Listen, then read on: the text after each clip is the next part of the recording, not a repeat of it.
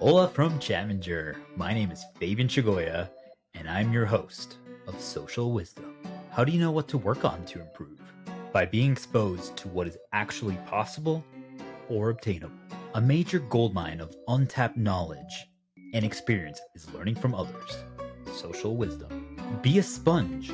Save yourself countless lessons and years of figuring it out the hard way by absorbing it firsthand from others. And here we go. Hey guys, today on Social Wisdom, we discuss getting comfortable with the uncomfortable with Michael Dudley. So how we doing, Michael? I'm doing fantastic, man. I'm happy to be here. Thanks for having me. Thank you so much for reaching out, agreeing to do this. I think there is this almost like fear that a lot of people have getting interviewed, sharing their advice, sharing their story. There's like this feeling that, well, I almost got lucky, or I don't know if I want everyone to know the crazy things that I did, yet here you are. And I think there's a lot of kudos and respect that I have to give to that. I appreciate that, man. I'm going to let you down before I pick you back up. I don't have all the answers. As I mentioned, I probably know the wrong way to do things more than the right way. But I think that's the big piece that I feel like if I can encourage anybody, it's just, keep trying to listen to people that are two steps ahead of you, because you could probably learn something from their mistakes. And maybe if you make one less mistake, that's fine. At the end of the day, you're not in necessarily one straight path. It's a wiggle. You'll get there. I love that. Yes, you guys will always get there eventually, and keep listening and it'll definitely help you. I want to go into our small talk segment first before we really get started into discussing your story and your advice and your lessons and go from there. So how have you been with everything that's happened really over the last, I would say, year and a half? So much has changed. I know I have taken significant risks. My life has changed dramatically. I mean, I used to be much more extroverted and socializing, and now I've been very holed up, but by choice and gladly, and I've realized a lot of benefits. So I'm curious, what has kind of changed for you over the last year and a half? Yeah, man. Well, I would say, anything that I had set as a normal was flipped upside down. And I think back as an individual contributor, as a healthcare software company, I did very well. I moved into management, and then I loved being in that management role because I could be drop shipped into deals. I had to know like very little, and I could just basically be kind of submersed in what was going on.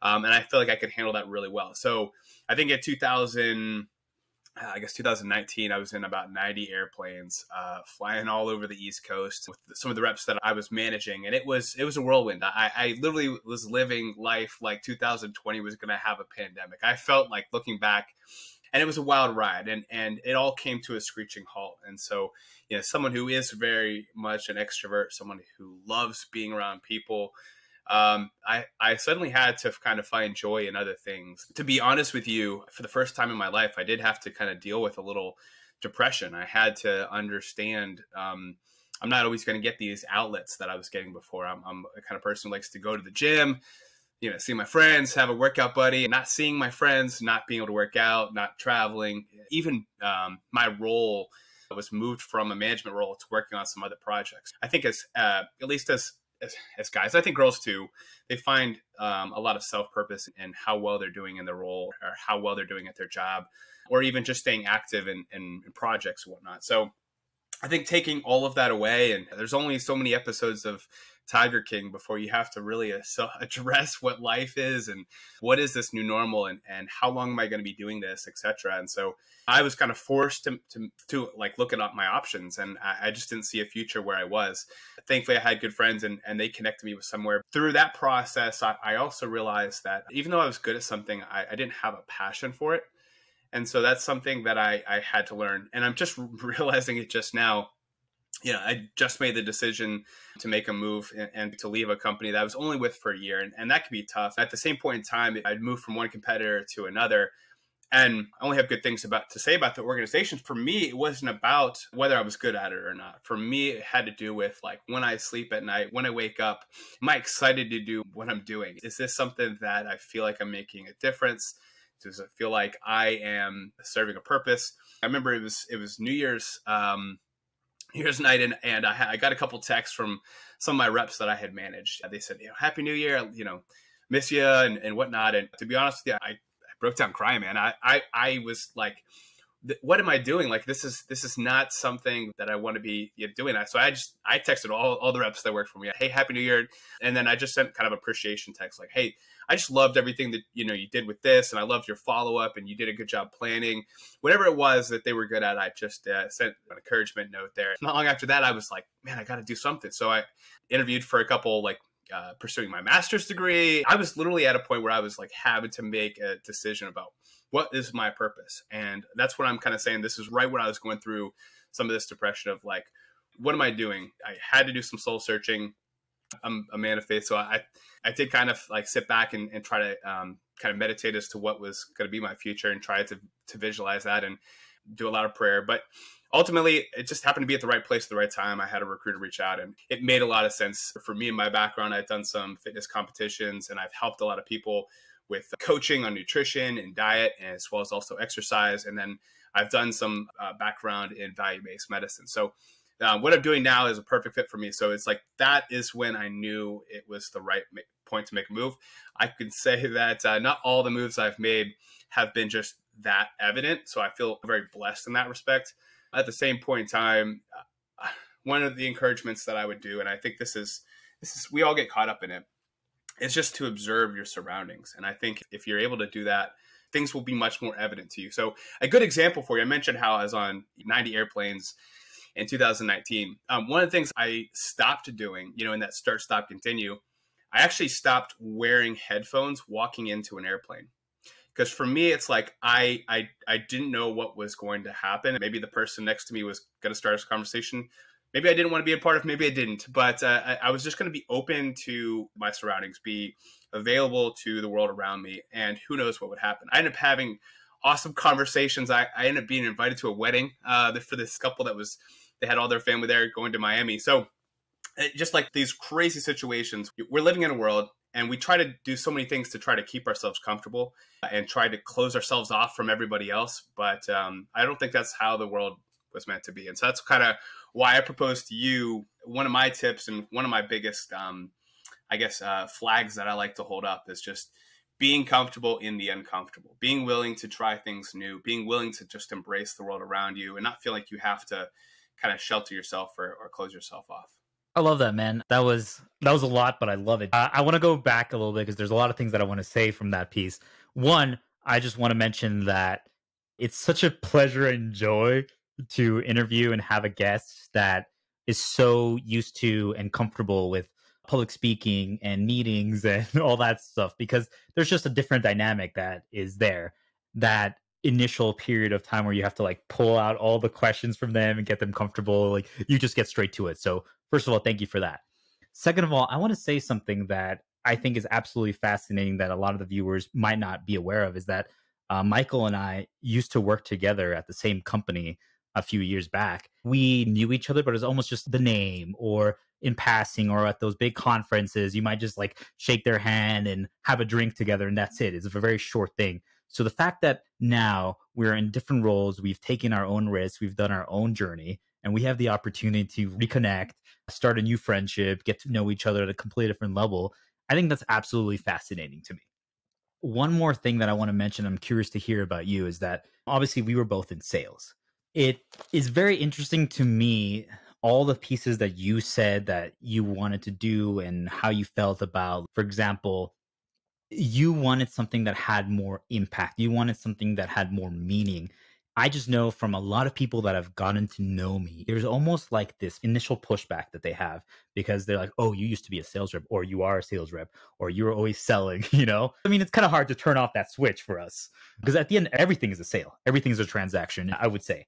It's just so fascinating to me that you, as a fairly successful sales rep, could also take a step back and be like, it's not just about the money. Obviously, it's really nice when you get a great paycheck after a lot of hard work and you help the customer, but you actually cared about the end result. And I think that's something that's kind of being lost in today's society and a lot of modern day sales, that I was viewed as like, oh, you would say anything to a customer for a sale. I'm like, absolutely not. That was actually one of my biggest struggles in my past few sales jobs, where it's just like, it got to a point where that was like what was being encouraged. And I'm like, I just can't do that, because I know that I'm going to have to look them in their eyes a year from now and tell them, yeah, it's kind of messed you up, your business. Once I realized that it like could affect their livelihood, their happiness, especially now with COVID, everything is different. No one knows what's going on. Even people like you and myself that kind of know who we are and what we want can get affected. Like you had a minor depression or anything like that, right? Because things are changing. You have to completely alter your life.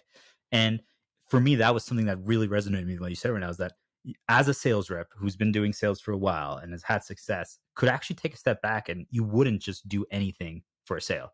So I'm curious to hear a little bit more what your opinion is about that.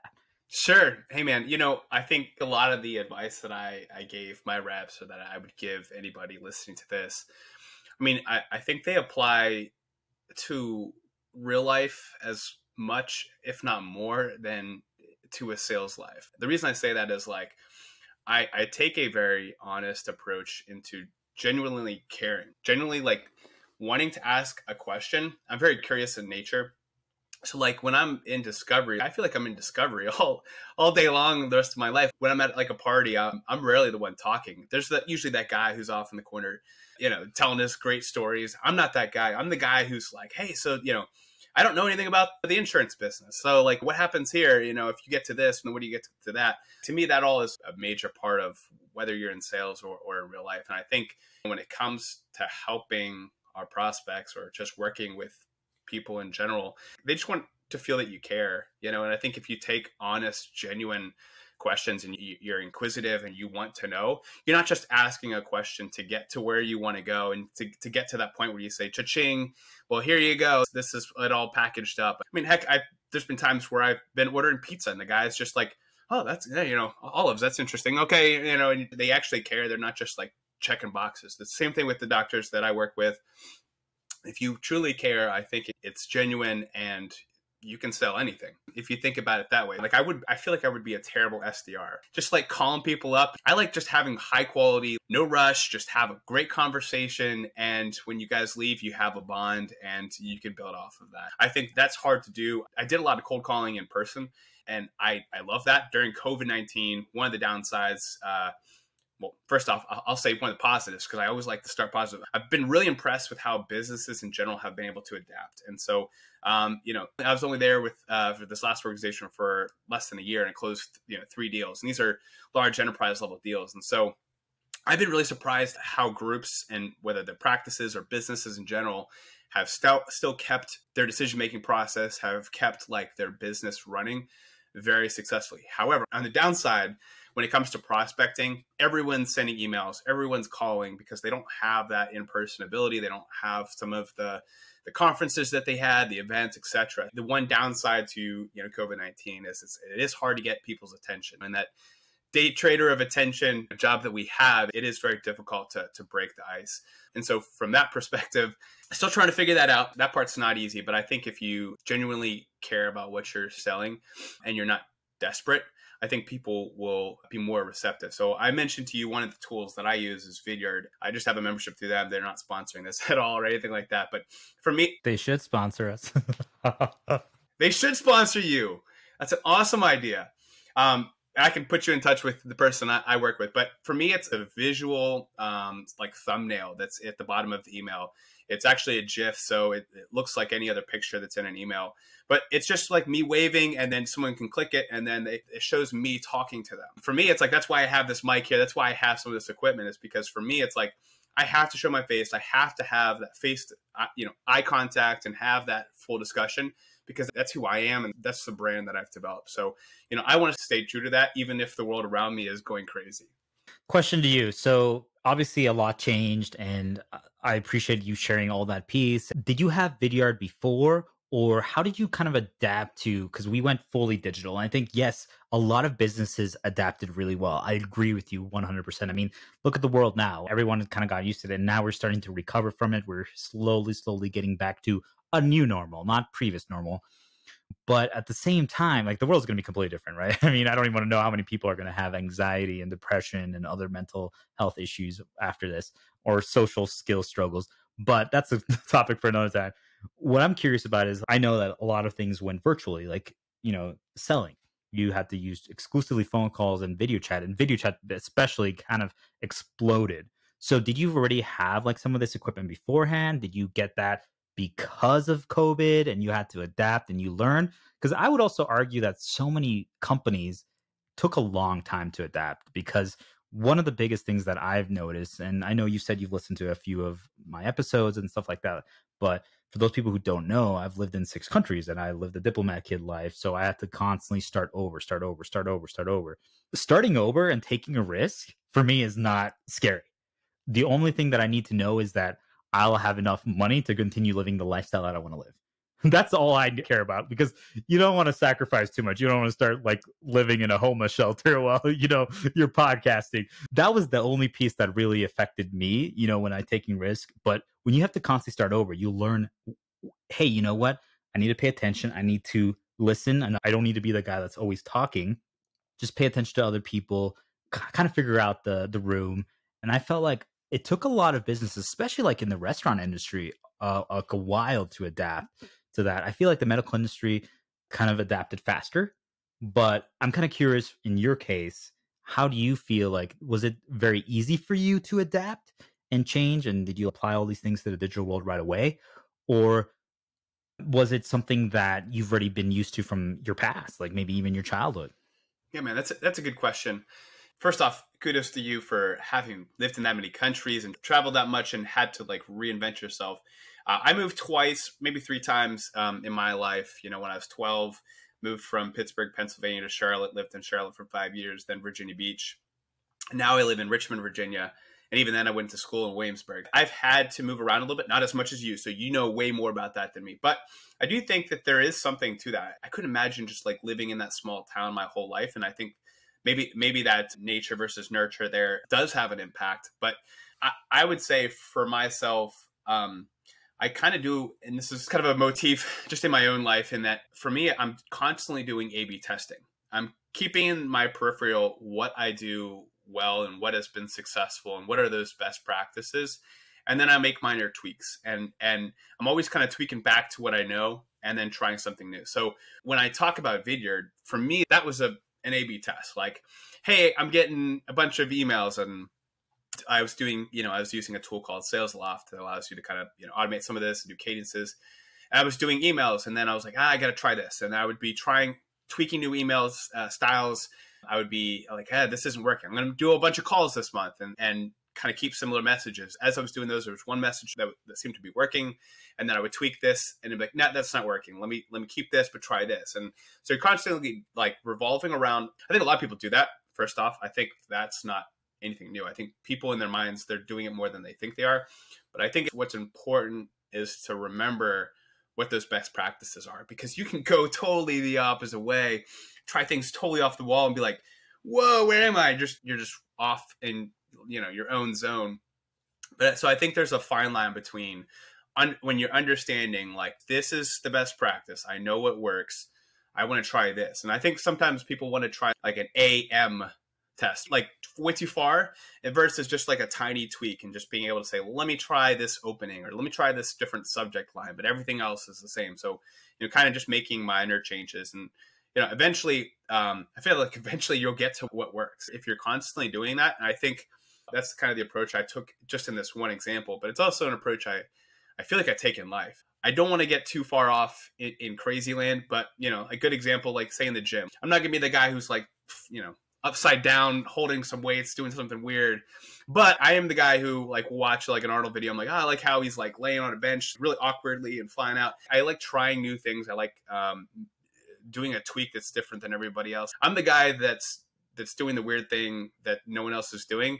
And I like being good at it because I'm doing these minor tweaks. Another part around that I think also has to do a little bit with this, but maybe not as much as I'm thinking in my own head. But I really enjoy the grind of things. I actually really like the progress. When I was in Pennsylvania, this is what I was good at. This is what I wasn't good at. And you know what? I didn't accept that I wasn't good at this. So I did this and this. And, I think growing up, I was kind of a jack of all trades, master of none, because once I hit a point of diminishing return, it just became kind of boring for me. So I was like always trying new things. So I was always in like acting classes or music classes. I always had to be around creativity, But I also loved math, but I liked to do like problem solving. I was that kid who, on the SATs that had that weird, like, walk 30 miles and you walk, like, I love that kind of stuff. That was like my favorite. I didn't like the boring math. I like the creative math. And so I think from that perspective, I really enjoy the grind. I like waking up at 5 a.m. and going to the gym, have that alone time. And then the rest of my world can go crazy because I at least had the other side of the coin, the solid aspect of my life, the consistency, because that kind of feels like it kind of counteracts. It was for me the center of things. So I'm kind of talking around a lot of what you're asking. I hope I'm able to tie it all together, but A/B testing, enjoying the grind, enjoying the process, enjoying the development from where you are to where you're trying to go to. So you say pretty much that's one of your first keys of advice that kind of brought you to where you are today. All of those things, A/B testing, enjoying the grind, enjoying the process. Like it's literally is a work in progress always. Yeah, I think a good example would be, I think everyone wants to be standing on stage and winning an award, right? But I don't enjoy that part. That part's nice. Like I wouldn't say I don't like it because I'm not psycho.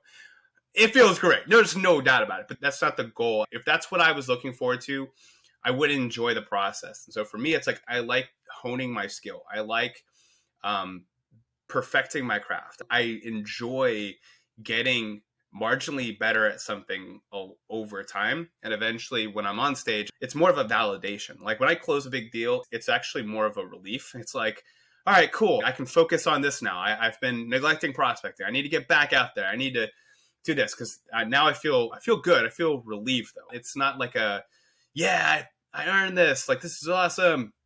It's like whew, all right, cool. And now I can like focus on everything else I've neglected over the last month trying to close this massive deal. So I think when it comes to enjoying the process, you're going to get burnt out if you're just going for that award ceremony.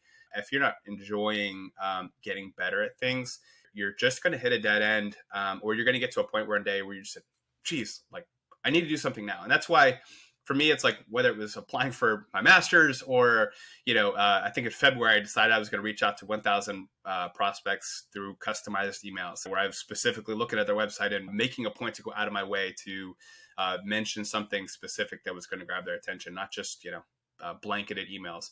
And you know what? I got burnt out. You got burnt out. I got burnt out doing this, but then I said, you know what? This is what I liked about it, which was I did Vidyard. I did a couple things that I picked up on from doing that experience. So I'm always the guy who is willing to try something new because I know that if I pick up one thing, if I learn like 2 or 3 things, I'll consider it a success, even if other people see it as a failure. Well, I love that. I mean, that was exactly where I was going to this. So for me, you said a lot of things that I want to touch back upon. And one of the first things is obviously one of the themes that I am preaching and discussing with the Chaminger brand and the podcast and all this stuff is really getting people to change their perspective and their view on failure. I think most people have it wrong. Like they view it as literally the worst thing in the world. And it's why they hesitate to ever try something new. Yet here you are talking about how A/B testing is one of the ways to go because it helps you enjoy the process, but it also helps you perfect your craft slowly over time. So my first question is, were you always into this? Because, for example, I feel like it took me a long time to change my view on failure. I was always a little more open to it than I think, for example, like my siblings who live the same life as me and a lot of my friends. But in general, it's still like, man, when you put in your heart and soul and then it just didn't work out, you get down on yourself, especially just the way that I used to, especially be a notorious overthinker. I would pre-plan. I would try to make sure that I cover all possibilities, things that could go wrong, and I'm prepared for anything. And then at the same time, I am very good at just improvising. So it's like, oh, there's no way anything could go wrong. And then all of a sudden, you get a left hook jab, and it's like you're knocked out.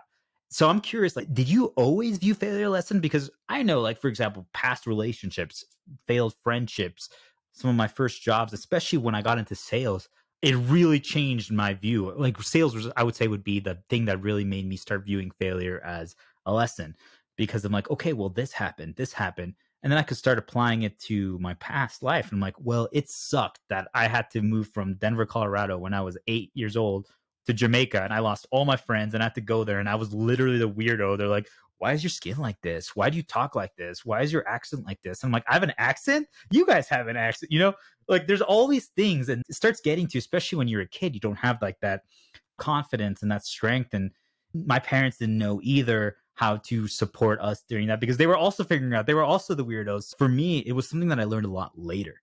So I'm curious, like for the A/B test, because I think that's absolutely fascinating. I know I always did that with my sales, as like you said, people do without even realizing.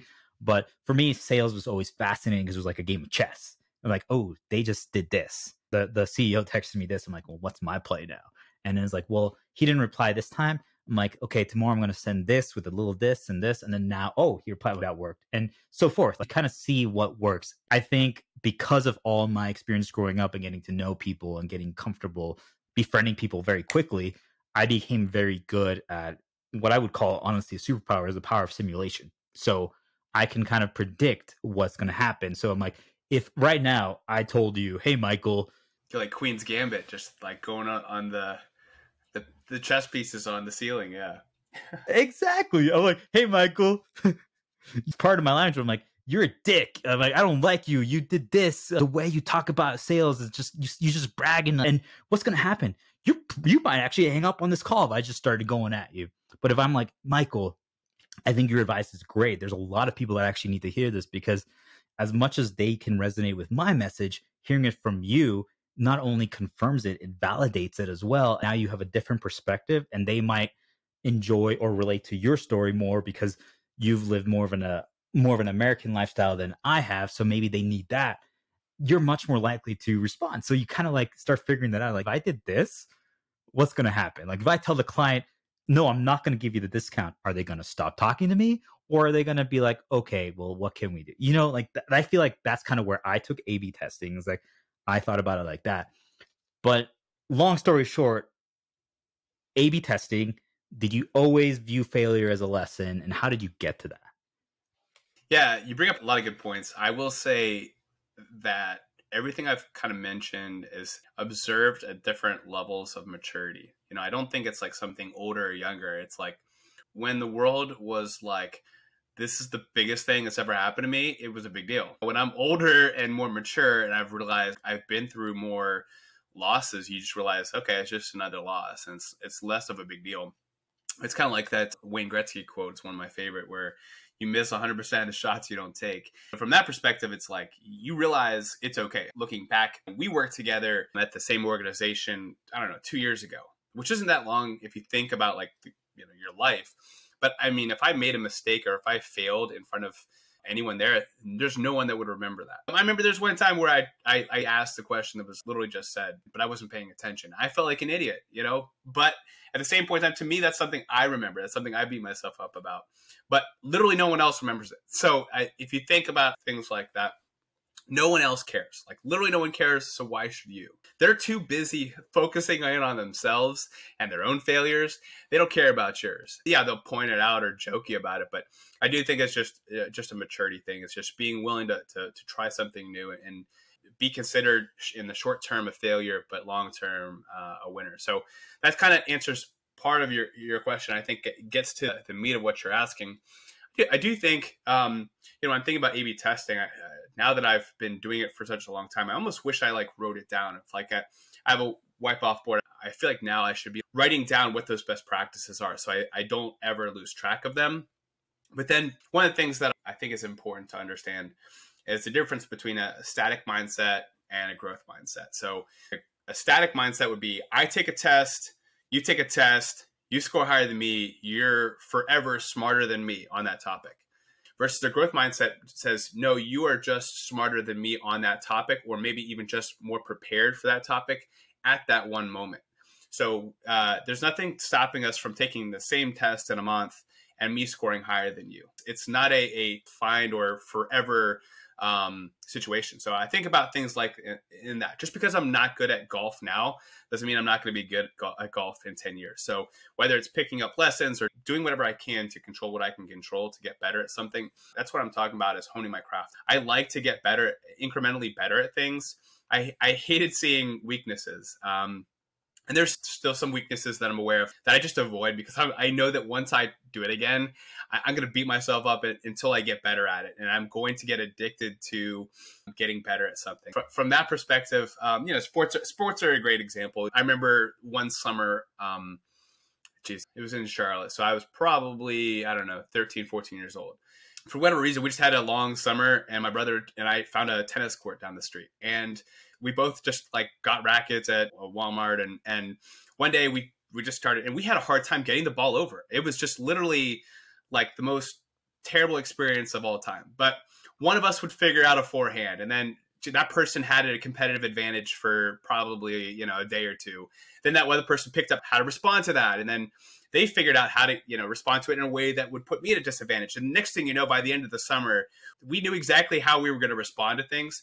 We were playing at I wouldn't say a competitive level, but, you know, for teenagers, like it was a major improvement in just a matter of 2 or 3 months, because we incrementally try to competitively get better at something. So I think that's the main perspective for me, is like, just because you're not good at something now doesn't mean you can't get better at it. And I think anyone who thinks that they can't get better at something is only putting a cap on what their potential is. So I think that kind of goes along the A/B testing. You share a lot of great points. I think it brings to mind something that I think is what I call self-awareness. I think it's one of the things that is lacking the most in today's society, is that you speak to, you know, there's certain things that you should try to improve on and always perfect your craft, but you're also open to change and realize just because you're not good at it today doesn't mean that you can't be good at it a year from now. So I have 2 questions about that. One is, do you feel like you've identified your strengths and your weakness, you know yourself, and you've set yourself up for success? So for example, I always tell people, I know I am absolutely terrible at art. Like I literally cannot draw to save. If my life depended on it, like I would hope the stick figure. It'd be a stick drawing. Yep. Like that is like Pictionary. I always tell people, I'm like, hey guys, can we just, instead of when I have to draw, can I just act it out? They're like, you want to act it out? Can I talk it out? Like any of that stuff. I would love that. They're like, that's so much harder. Why would you want to do that? I'm like, it's not. So that's one thing. And then 2, I'm just like, certain sports, after a certain point in my childhood, for example, if we had to play baseball or football right now, I would struggle. Now, soccer, I could probably do okay. But like those other things, we just started living in a lot of third world countries. So my parents didn't feel comfortable with me going outside and just like playing sports and hanging out with these kids in the middle of the night or whatever. So I stopped doing that a lot. So you don't really practice that. You become more almost like sedentary in some ways. So that's not one of my strengths. Could I improve it? Yes, but also it doesn't necessarily come naturally. So I'm like, okay, I would much rather spend my time perfecting my gift of gab and relationship building and stuff like that, because I realized those are my strengths. So I'm curious if you always kind of knew your strengths and weaknesses and you spend time like trying to get rid of your weaknesses, or you just are like, that is something that I could spend a year perfecting and I would only be still mediocre. Is that really worth my time? I see what you're saying. The way I would say it is like, say a good example would be, you know, music. My mother played piano for many, many years and taught piano lessons. In fact, she taught like other people's kids for decades. And I took lessons for nearly that same period of time. And that was exciting, I guess, technically. I mean, I got free lessons. Everyone's got to love that. But I didn't enjoy it. I didn't find joy in it. So my mom knew that I didn't enjoy it. And I got a little bit better. But I hit that point of diminishing return. And I said, you know, I got here. I learned chords. I understand. I can play all the music you want me to. Like, in all sense of completedness, like it was done. I was there. And I could have gone on and done other stuff. But I didn't enjoy it. So my mom had a coupon to play drums. And so I took a drum lesson at the local, you know, guitar center or whatever it was, and took lessons for over 2 years. And I love playing drums. So, you know, for you, it may not be Pictionary. It might be like watercolors or some way that you're like able to express yourself using art. You know, there's so many different ways to express yourself using art that isn't just, you know, drawing with a pencil or whatever. So could be clay. And a lot of people like molding clay or making pottery. So like that's the perspective that I have, is like, hey, you may not like the vanilla flavor, but you might like vanilla with Oreos sprinkled in, or chocolate chips. Just because you have to eat vanilla ice cream doesn't mean you have to eat it, you know, the way everyone else is eating it. I know that analogy breaks down pretty quickly, but that's the perspective that I feel like I take. And I'm the guy that when I'm like bowling, I like to spin it as crazy as I can. I get more gutter balls than anybody there. But for me, it's like that's fun and it's a challenge. And I also get cool strikes that everyone's like, ooh, that's cool.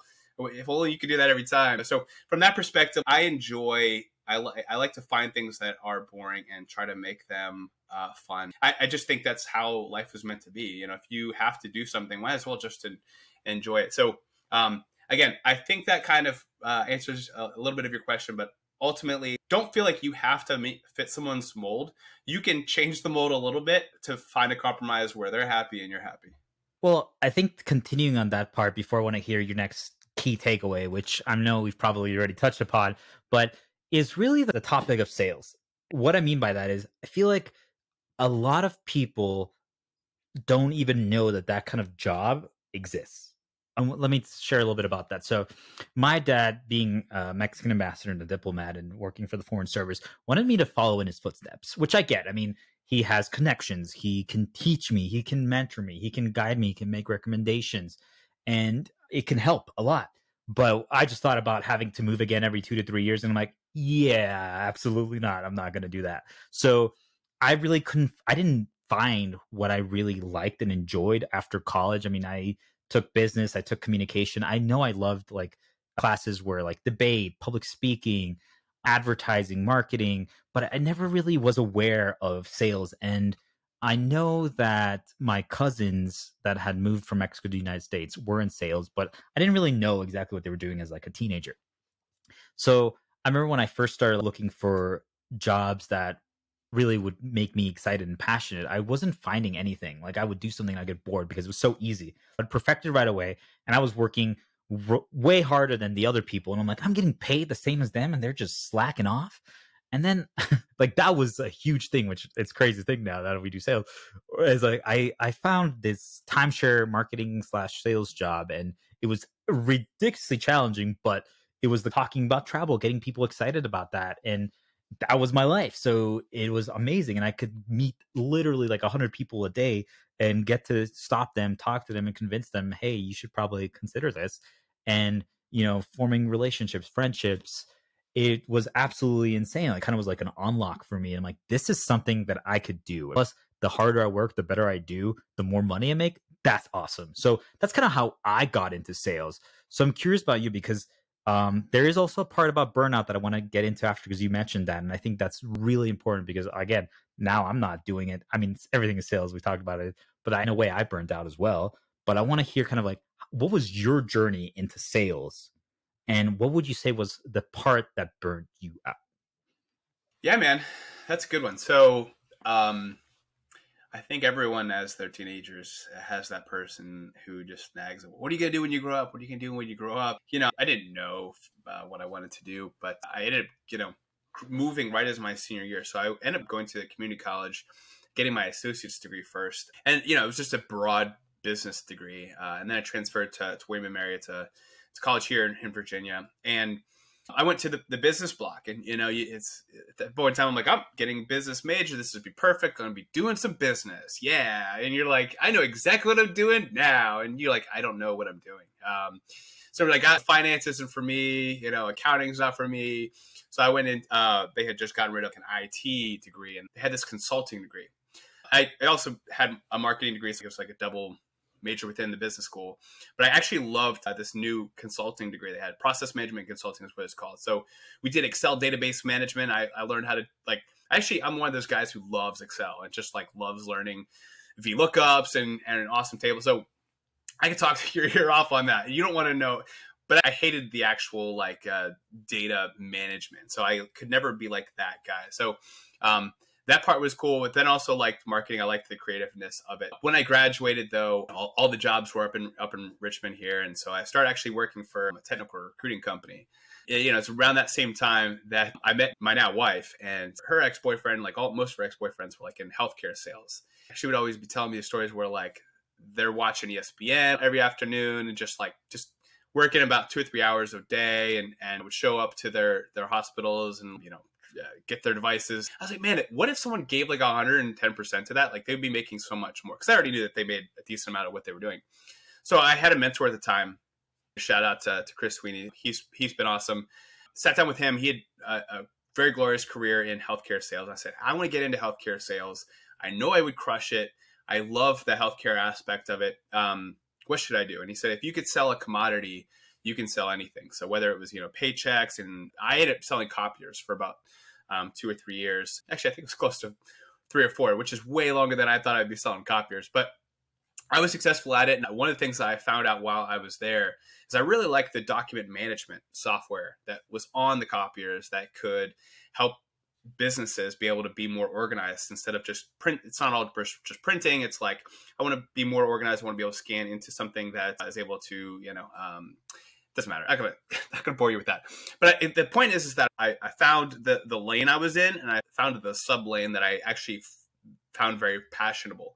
I don't think that's a word, but give me some grace here. So I found the lane that I was passionate about within the larger lane that I was supposed to stay in. And so, I made my number by selling document management software, and I was the only one who was selling it. That's kind of how life is. You find the joy in the variation of the larger thing that you're having to do. And so from that perspective, I liked the software part of document management. So when I moved into healthcare sales, I was looking for software healthcare sales. And so I found the company we worked at and was successful there, and I've stuck with it. I like the software, but I also like being able to make an impact on people's lives. I further tweaked, and now I'm finally where I am. But I started out here, and then I finally got here. And I think that also kind of goes into the part B of your question, which is, how do you avoid getting burnt out? For me, it was like I had to find that sub lane. I had to find what I'm passionate about. I like to gamify everything. So for me, it's like, I told you in February, I was like, I'm going to reach out to 1,000 prospects this month. I'm just going to do it. It's going to be a challenge. Maybe in March, I don't do any, and it'd probably be better for me to reach out to 500 and 500. Absolutely, probably. But for me, like, that was the goal, and I was going to stick to it. It had already come out of my mouth, so I had to fully commit to it.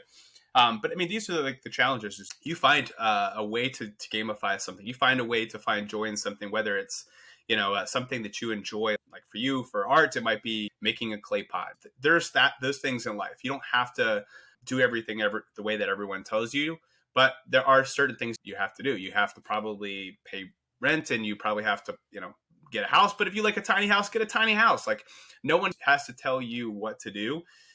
You just, find what you find joy in, and don't worry about making other people happy. That's a great answer. I mean, the first thing that sticks out to me is that you kind of got into this from other people telling you. I mean, I always find it fascinating to hear how salespeople got into sales, because I don't think like most people start off, I'm going to be a salesman. Like, unless their dad was, I feel like that's not really something that most people think. I know I always was like, I would love to get paid to talk to people, but everyone just kind of laughed at me when I was a kid. They're like, yeah, that's not a thing. You don't just get to get paid to hang out with people. I'm like, yes, I do. But I think that I really resonate with the fact that you said you kind of like had a mentor. And that's kind of what happened to me as well. And I had my cousin who was doing medical device sales, and I kind of saw how he did and what he did. And I'm like, man, that's really cool. That's awesome that this company trusts him to like travel to places and represent the face of the company. And I know he was making bank too, and I was motivating and inspiring. So it was kind of through him where I also started realizing that. So it's interesting that we both had like this mentor figure that kind of encouraged us and guided us along. One of the parts that truly resonated with me that you said near the end was the part about challenging yourself. And I think too many people almost feel the need, and I would love to hear your opinion, because I know I keep talking about it on the Chaminger podcast, is people almost feel this need to not change. Like, they are who they are, like figured themselves out when they're like 28 or 30 or whatever age, it doesn't matter. And that's who they are. They befriended like 20 different couples and families, and they all know them as that person. There's literally no way that they can change from that. Now, all of a sudden, 2 years later, let's say you are now a drummer in a band, and you changed your hairstyle and you no longer wear dress shirts. People are going to be like, well, what happened? Like, we don't like you anymore. What's your problem? And like, you're still the same guy. You still talk about the same things. If we had a conversation like this, you would be able to talk about all this. But people are like, oh no, he's completely different. Like, what the heck? Like, they almost like demonize it. And my question to you is, I feel like too many people stop challenging themselves. They figured it out. I know at that software company that we worked at, I mean, things changed with the pandemic, but before then, I feel like I had come to a point where I finally figured it out. Like there was this repeatable process that I could do that could pretty much guarantee a sale as long as they have money. Like I could have a process and they would respond well to it. But then I'm like, well, the pandemic forced so much change, product change, and you had to learn how to sell something else. It was very exciting actually for me to re-challenge myself. But I know a lot of my coworkers just ended up doing the same exact thing and they were struggling. And I'm like, well, this is a new challenge. Why don't you rise up to it? And that causes so much change. So I guess what I'm trying to ask is if you embracing challenge was something that always came naturally to you, because I feel like I know a lot of people that don't like that. They want it to be easy. They want their job to be on autopilot. I feel like once I get to that point, that's when I get bored and I want to do something else, or I want to constantly improve. Because if I'm already succeeding today and I figured it out, well, I could get better. I could challenge myself. Like, let's say with this podcasting, I'm like, well, how can I figure out how to do more episodes? How can I reach more people? How can I increase the exposure? Like, we might be killing it today, but why can't we kill it even more tomorrow? So I'm curious to hear about that. Yeah, I think people don't like change in general. In fact, even I'll be honest, I don't always like change to start. To me, it's like I was telling you about earlier. There's things that I'm not good at that I'm aware I'm not good at, and I'm not going to try it until somebody says, "Hey, let's all start doing this." And I'll say, "All right, you know what? I know that I'm not naturally good or gifted at it, but I'm actually looking forward to finding that little sub lane that I do enjoy." And so for me, it's like I'd be almost like a curiosity joy of like, I know I'm going to like some facet of this new normal. I'm kind of excited to find out what that is. I think from that perspective, you have to be able to adapt. I mean, I think especially in sales, I think sales is probably one of the most adaptable parts of business out there. Same with marketing too. Gary Vaynerchuk talks about, we're day traders of attention.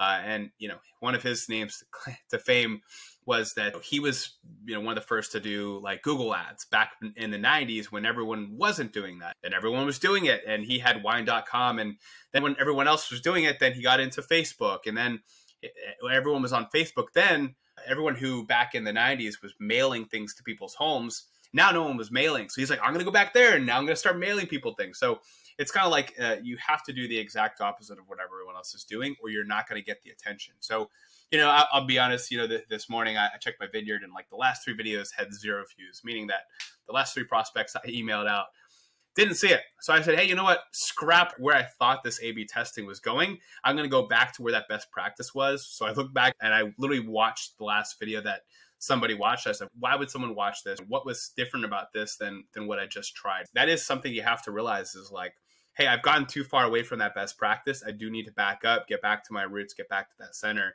and then start back out from there. I think, though, if you aren't in that growth mindset, you're going to probably think that way, where you're going to say, I'm going to keep doing what I know. If people are really like that, they may not enjoy sales because you really have to adapt. I mean, there's so many other things you could do every day that you don't have to change. You can keep doing the same thing every day. And what I love about sales is that you can be creative. You can try things that are new. And honestly, the new things are celebrated. Now, when I talk to people about Vineyard, they're like, geez, no wonder I'm not closing deals. I'm like, hey, I'm not guaranteeing you close the deals. I'm just trying, like, this is one thing that you can have under your belt, one piece of your arsenal that you can try.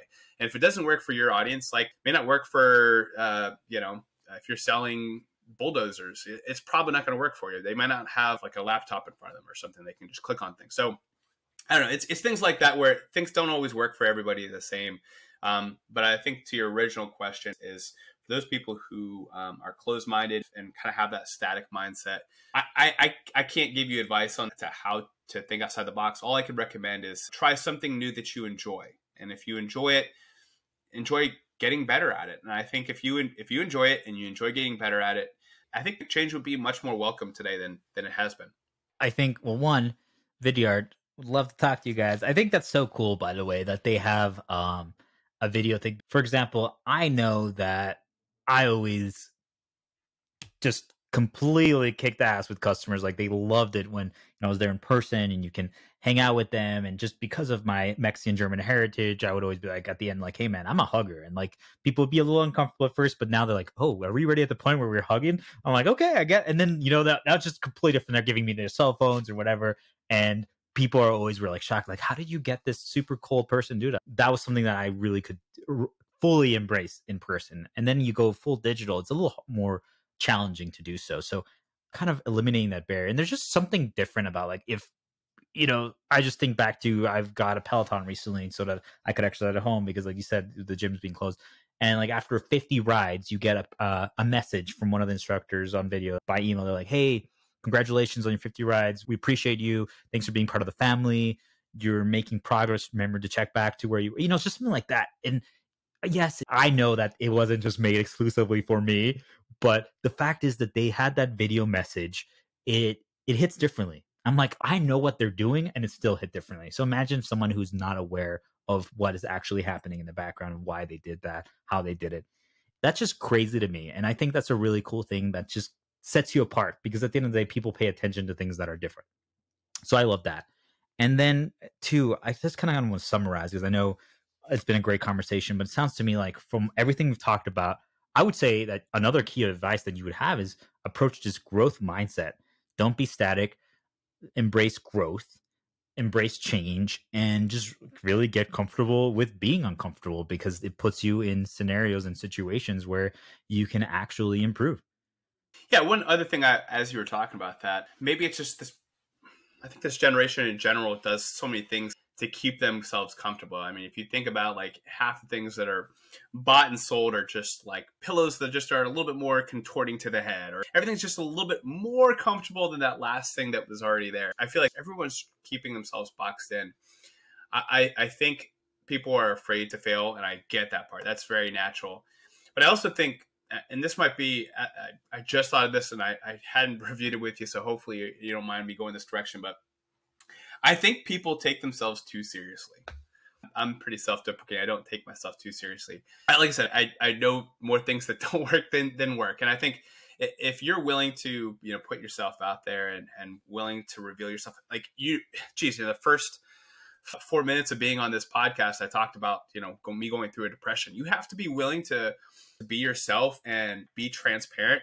I think whether you're in sales, people appreciate that. People don't want the Facebook version where you're just only posting, or Instagram version of yourself where you're only posting the highlight. If you think about any hero that that we're drawn to, they go through a point where some type of low, they go through some valley where they learn something about themselves, and then like the phoenix, they rise. But we were with them in those low moments, and I think you have to sometimes be willing to take people through the low in order to take them to the high. In sales, I'm always willing to just say, hey, this company that I'm at is not the best at this. And when I say that, then they're like, okay, so all the things that he's telling me that they're good at, it's true, because he's now, there's some kind of like good and bad. He's not just telling me all the great things that this company does and just shoving a bunch of sales jargon at me.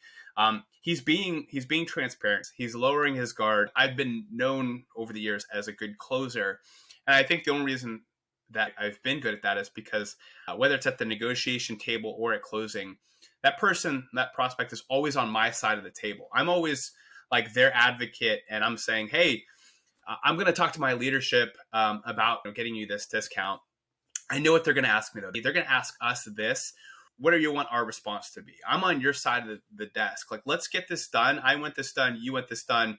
It's that empathy. I mean, just the worst thing you can do in negotiation is tell somebody that you're good at negotiating, because then they're going to be like, all right, now I'm going to screw you over just for absolutely no other reason other than to show you you're not good at negotiating. Where if you come in just like, hey, can you help me out here? I'm trying to get this and trying to get that.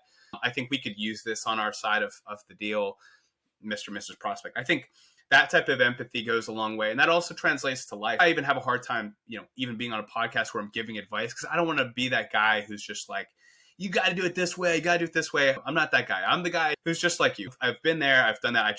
I've learned a couple things I want to be able to pass along. So hopefully somebody doesn't have to go through the same mistakes as me. But I think ultimately you can't take yourself too seriously. Or else everyone will want to shut you down. Everyone will want you to fail because they hadn't seen you fail, even though you've already failed behind closed doors. I love that. There really is something to be said about people taking themselves too seriously. I mean, once you're able to laugh at yourself and just relax, I mean, everyone makes mistakes. Everyone. And this was something that really kind of started turning me off towards these big corporate jobs and these non-startups and stuff like that was the fact that everyone took themselves so seriously. Yes, there's something to be said about professionalism.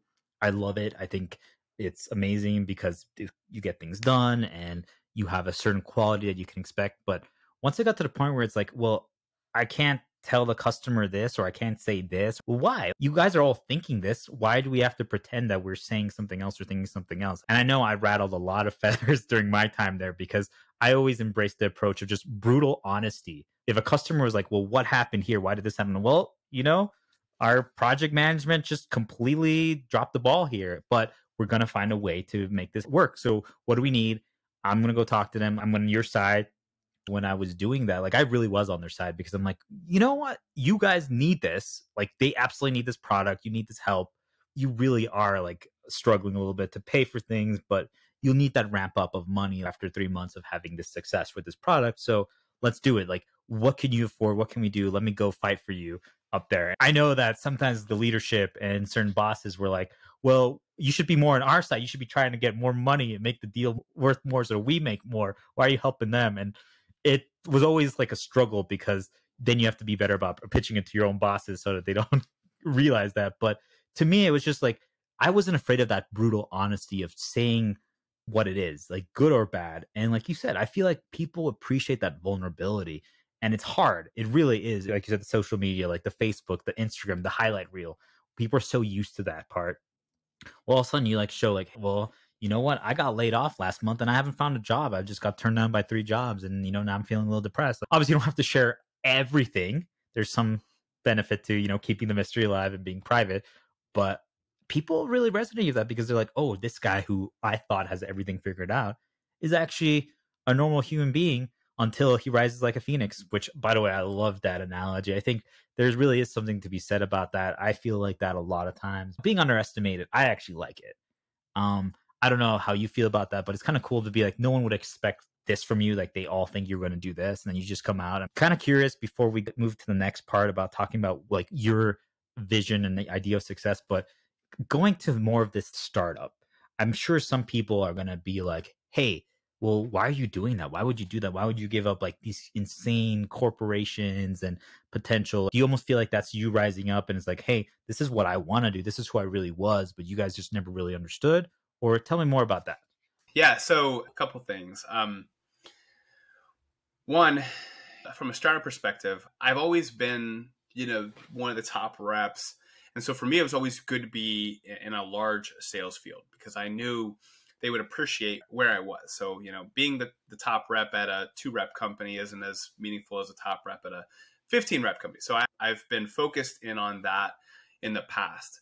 One of the things that I would highly recommend if you do have a conversation with a recruiter or look into some type of sales role, find one where you can earn equity. From that perspective, like the commission is good in the short term, but none of it's life changing. I think equity and being able to build a business, it's like, it's okay if you're rep 1 out of 2 and you're building a company that goes public and later on you're rep 1 of 15, that's awesome. That's way better than doing anything else. What I'm looking forward to the most is that every sale is going to be extremely impactful for the entire business. In like a 20, 30 employee company, like you make a sale, everyone knows about it. Everyone's celebrating. Everyone is excited because you're creating different bottlenecks in different sides of the business. And they're like, they get pumped about it. And I think that's very different than in a corporate job where you hit your number 1 month and it's like, cool. 2 months later, it's like, what have you closed here lately? So from that perspective, there's a different aspect there. And there's also a different culture too. Knowing that you're a part of something that you're literally like lifting up off the ground. I'm really looking forward to getting more involved with them, and especially the industry that we are, where we're really providing true care to patients and making an impact on patients' lives like that. This is going to be so exciting because we're all doing it together. And I think that's very different. Being on the corporate side, selling healthcare technology, you always had the sales versus professional services. I can't believe you sold on this. And like, it's way different. One of the reasons I made this role change is to be in a role where I can, when I make sales, I'm making a major difference in the lives of customers and the lives of patients that these practices are serving, but then also make a huge impact in the company I'm working for. And then hopefully I'm making a huge impact to my family when that equity, gets to a certain amount of money. I know we have certain targets and I know what that payout will be. And so I'm working my butt off for that one day. I know in the meantime, I'm going to be reimbursed. You have to be willing to understand if that's right for your family. I said goodbye to a couple of colleagues last week and they're like, I'm just getting out of that window of where I'm able to take risk as a family. And not everyone's able to do that. To go to a startup, you have to take one step back, take two steps forward. Thankfully, this one was actually a step forward in order to hopefully take a lot of steps forward. But that's not always the case. I understand that. And so from that perspective, there's just a major difference there. I will say, there's going to be different things that you miss from that corporate life. The one thing that I know that I can't do going forward is there's no hiding in a small company. There's no like in my annual year, I can take, a week or two off. It's like I was on vacation a couple of weeks ago and I want to hit the ground running. And I know that I'm not going to be able to hide. Not that I was before, but you know what I'm talking about. In a corporate company, it's so big that sometimes you can get lost in the numbers. And that comes with both pros and cons. So I hope that gives you a little bit of information about why I made that decision. I mean, ultimately, it came down to being at the right place at the right time and being aligned with what I'm passionate about. The fact that it was a small business was just icing on the cake. I love that so much because, I feel like we get ingrained in our mind that we have to keep making more money, and it's all just about the money. And yet it's amazing. And, there's a lot of upside with your move. So I think that's even better. But there's just something to be said about creating something, creating legacy, knowing that your impact was part of the reason. Obviously, I don't know everything about this business that now you're starting with, but it's like, hey, like you get a big sale or you get a big customer, like now they might be able to hire 10 more employees. They might be able to open a new department. They might be able to expand to another city. And you are literally affecting so many other people's lives. And there's just something to be said about that. That is, in my opinion, amazing. So I love that so much. And I respect that. And I really hope that it works out for you because that sounds really cool. I want to touch upon one thing that I think is a very misunderstood part about life. And it's like, what is success? How do you get successful? And obviously that's part of the thing that I want to explain to people, but I want to kind of change that definition because I think too many people view it as, oh, that means that I am the CEO of this big corporation. You could argue that that guy is successful, but is he really successful? Like, did he sacrifice everything in his life? Now he's unhappy. He's depressed. Like, I would argue that that guy truly isn't successful because what if he just loses his job because something happened at the company and now his head rolls? And what does he have, And he destroyed everything else to get there. I think there's something to be said about us changing our view on success. And I know this is not like completely foreign. A lot of motivational speakers talk about this, but I think that it's such an important concept because their habits, and it really is about figuring yourself out, getting the self-esteem that no matter what happens, you're going to be set up for success. But I want to hear your take on the Chaminger definition, and then I want to hear your opinion on what success means to you. So I have to read it because I always forget my exact wording, but it really is the point of where you feel great with what you have currently accomplished in life. So you're happy with yourself, you're happy with your worth, the value that you provide, and you don't need other people's validation to feel like you're successful. So that is our definition. Curious to know what your thoughts are on that.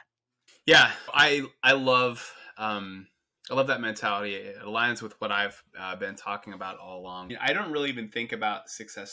Success is like that afterthought I was talking about. It's for me like success is a validation of what I already knew, or the joy that I've already found. To give you a perfect example, I was depressed, and it's hard even just like saying it out loud, but I had to take control over it. I couldn't just say, you know what, this is what it is. Like, I'm going to just keep doing this until I'm successful. No, I said, I'm going to take control of what I can control. I'd rather be happy at something that I'm enjoying and mediocre, or like, in the world's terms, versus successful at something that I hate. I've seen so many executives over the years, like just be at the office until whatever, and they have a divorce and they go through all this. I hang out with them for drinks afterwards, and they're just not all of them, but many of them just aren't happy.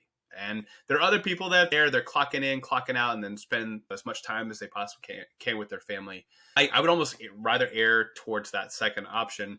But I do think that there is an ability where you have to be on, when you're at work, and you have to be able to flip it off. I know there's many times where I have my phone, and I know that people have a lot of great tips of, turning off their email, turning off their phone, when they're at home. I can't always do that. But sometimes I'm like, I'm not going to respond to any emails until the morning. No deals are going to be signed right now. Almost everything can wait till the morning. Now is my time with my family. Now is my time to do this. And if I can't enjoy this moment without thinking about all these other things and these clouds over my head, then it's not even worth being here. So another good example, I joined a softball league 2 years ago. I don't play softball. I played Little League when I was like a child. And I started playing softball. And I was like in right field. And they were like, please, no one hit it towards them. By the end of the year, like I won the MVP on the team just because I brought spirit. I brought energy. And I wasn't the best, but I was bringing it. I ran around the bases for everybody because that was the one thing I knew how to do. I was like, I know how to run. I know how to stop. I'm going to do that on behalf of the team. It's like those kind of moments, like where you have to, even if you're not good at something, you have to try. And if you're passionate about it, people pick up on that. People appreciate that. I think the same thing is, with life. You have to be able to find that joy. And if you're at home and you're not finding joy, you need to find out why there's no joy there. Maybe it is, spouse related, or maybe it is due to your house and your physical home. During the COVID-19, we did a lot of things around the house. We actually put a pool into our deck. There was a hot tub platform underneath it. We put a pool for my 5-year-old and 3-year-old to be able to splash around in. It's only like 2 feet tall. I just was not going to live with the fact that I couldn't go to some neighborhood pool. I was like, I'm going to put a pool anywhere I could put pool. Otherwise, we're just having a puddle of water somewhere because it's going to be too hot to not do something. So, it's those kind of things where you take control of your life. You find joy where you can. And if people call it success, cool. That's whatever. It's icing on the cake. But if you're happy and you're finding joy in things, that's all that matters. I think that's a perfect way to end it on that note about the success piece. That's awesome. I love that you take control of the situation. At the end of the day, are you going to do something about it, or are you just going to complain? And it's hard. We talk about it like, hey, we got it all figured out. But I know both of us have, like you said, it happened to you recently, up and down. So guys, it's not just immediate. It's not just always. It's always a constant fluctuation. But that's the cool thing about it. Find your passion. And this leads me to the final thing before we go with our goodbyes and our takeaways is, what are your thoughts? I mean, you've really touched upon it throughout the entire episode, and I love that. But it's one of the things that I live my entire life, especially basically since I've graduated college. I've had this mantra of always be improving. So kind of want to know, what is your take on that? And do you feel like it's almost like maybe dangerous when you always want to be changing and growing and improving, or is it just something that more people should approach?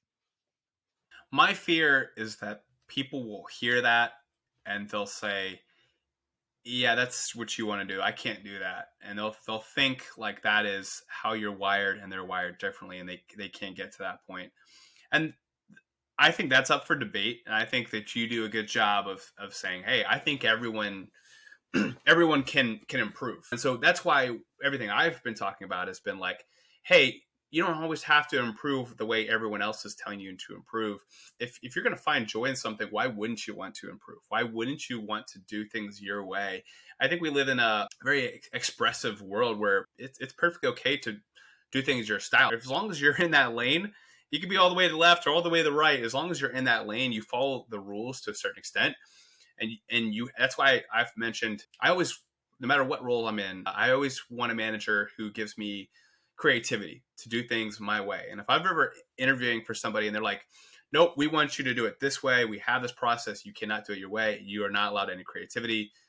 I'm not going to be a good fit. I have to have structure. I have to have lanes, but I want the liberty to do it my way. So, I think from that perspective, I'm with you. I feel like everyone can be in that growth mindset. If you acknowledge that you're in that stat mindset. So for me, I always like thinking like, what does that sound like? So I know I had a friend of the family who just was like, hey, this is me, either love it or hate it. Like, this is me. I'm not changing for anybody. I'm like, That's not like a way that anyone should be living life. And actually, it makes my blood boil a little bit when I hear that, because I'm like, everyone should be trying to improve and get better at things. If we just have to accept each other as the 14-year-old version of ourselves that we thought we figured out, that's not going to get us anywhere. But if we're always trying to improve, I think everyone appreciates that. Like that superhero story.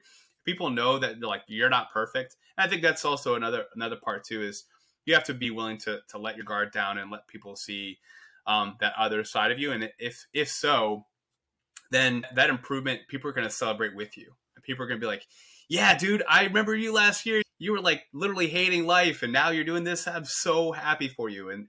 But they can't be so happy for you. In fact, they want to tear you down unless they know where you came from. So that would be just my encouragement, is that if you're going to be growing, if you want to be constantly improving, find a way that you can find joy in it and that you can improve and love it. And also take people along for the ride. Exactly. I think that's the key. Like you said, that there's like this misunderstanding of people like, well, I can't do that. And it's because I think people just hear that and they're like, oh, it has to be major improvements. Like if I'm 10 pounds overweight, now I have to be like fit.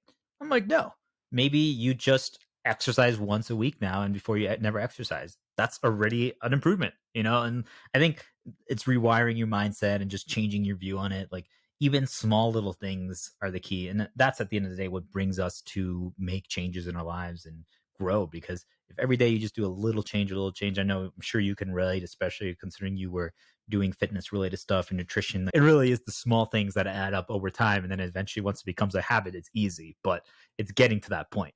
Everyone wants the 6-pack abs. No one wants to actually do the crunches. Exactly.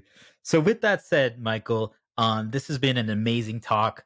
I love everything you've had to say, your response to it. I want to shout you out, first of all, for reaching out. I want to hear your take on something that I've kind of noticed that it's, we're figuring this out as well. This is a new journey, but I feel like a lot of people are paying attention, are watching, are listening, but a lot of people are hesitant to reach out or to start this journey or to share their take on it, or maybe it resonated with them, but they might not publicly acknowledge that. And I feel like there's almost like this fear of showing that, like you said, that vulnerability, that weakness, like, hey, I portray to the world that I have everything figured out, yet here I am. And I feel pretty darn insecure in my job. Like everyone makes me feel inferior or something.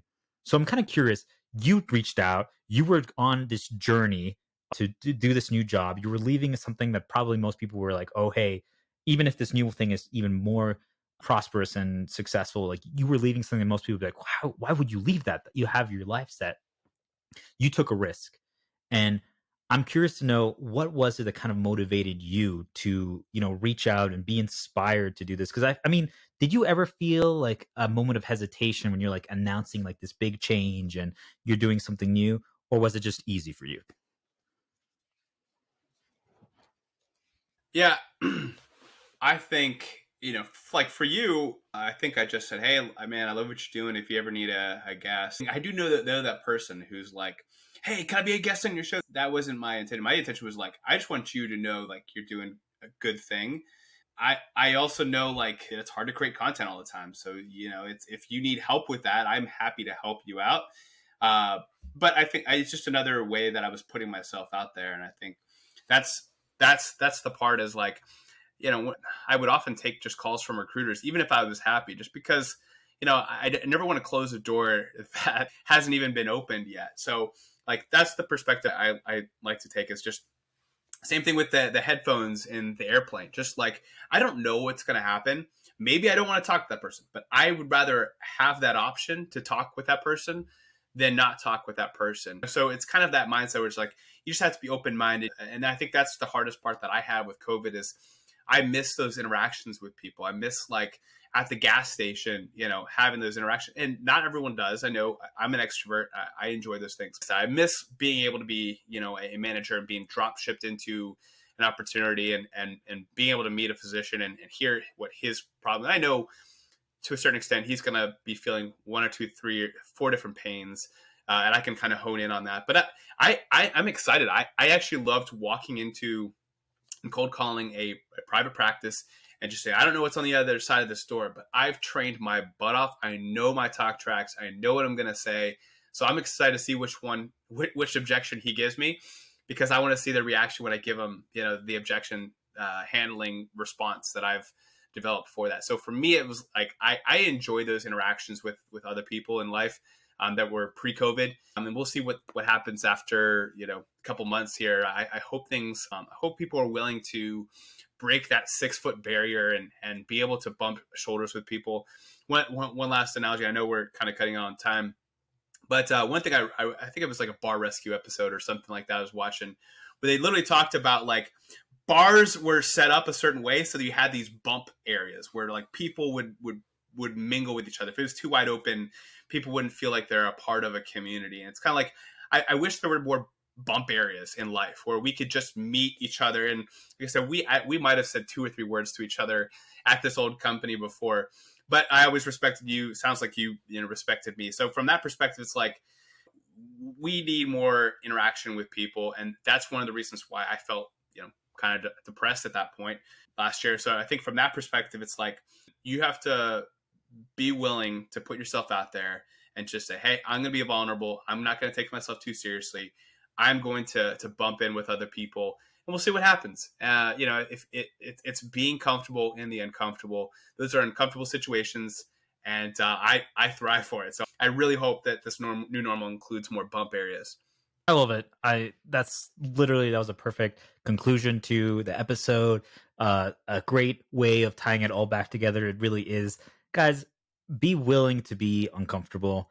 It's scary at first, but once you try it, it changes everything. I mean, I will end this with an analogy where I think about like I became very good at hosting parties and social gatherings because of my parents.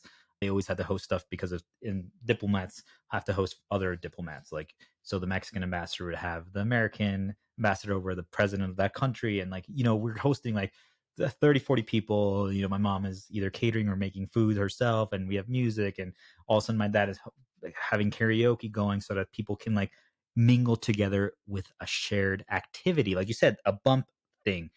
And that's kind of where tying it back to my Mexican tradition, I had like this thing, like I called it the Mexican cheers, where like I do a shot with people or I gather people together and like, do you guys know the Mexican cheers? And like everyone starts doing it. And there's a lot of strangers that come together. Like I asked them, hey, come on, do a shot with me. I'm going to teach you the Mexican cheers. And if you ever go to Mexico, you can get a free shot if you do this, because Mexicans love Americans who appreciate their culture. So all of a sudden you have like 10, 15, 20 people that have never talked to each other. Maybe they all know me, but now they're doing the shot together. We do it. Like everyone's like yelling because, they're excited. It's something different. And now all those 10, 20 people feel like they can talk to each other because now they have a shared activity. They're like, man, what did you think about that Mexican cheers? That was crazy, huh? Now they feel like they can actually just approach this stranger, because before it's like, hey, I don't want to interrupt them. But now they're able to do that. They did something that maybe made them uncomfortable, but now they feel comfortable, and now it completely changed the dynamic of the gathering, the party. It's just little things like that. And it really resonated with me what you said about, hey, like those areas for people to bump into. And it's kind of crazy how it's just kind of completely vanished right now with COVID, but I know we're going back to that, and I'm super excited to see that. But I appreciate you so much for everything you said, all the messages and advice that you had to offer. I think there's a lot of great things that people can absorb there. I mean, we've had some similar experiences, but also completely different ones. So guys, make sure you listen to everything Michael has to say. He will not lead you astray, but also remember to forge your own path. So now is your opportunity to make any shout outs you want to do, talk about anything that you want to share, or thank people that you want to thank. So the floor is yours. Yeah, no, I appreciate that. If you want to connect on me, you can find me on LinkedIn, Michael Dudley, Dudley. I'm also launching a YouTube channel where I'm talking about some of the patient success stories that we're doing. It's just trying to keep things positive. And I think in today's world, we have people constantly bashing each other on social media. Just a array of positivity. So I'll be doing a lot more to bring you guys in on that future journey on LinkedIn as well as on YouTube. You can find me at Value-Based Michael on YouTube. Again, we're just getting started. I'm pretty excited, but I'm going to be building this brand. And if you're in the healthcare space and you have a provider, if you are working with a practice who wants to be able to impact lives, I'd love to talk with you more. Again, you can reach me at michael.dudley@cohort.ai. That's COHORT.ai. That is the email address. You can feel free to shoot me an email too.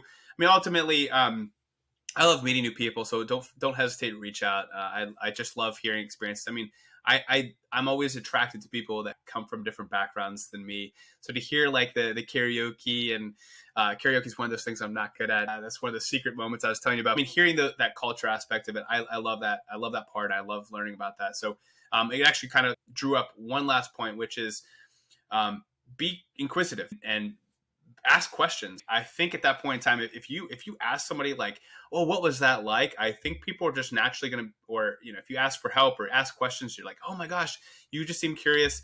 People will put you under their wing and they'll carry you along for their ride. Or so.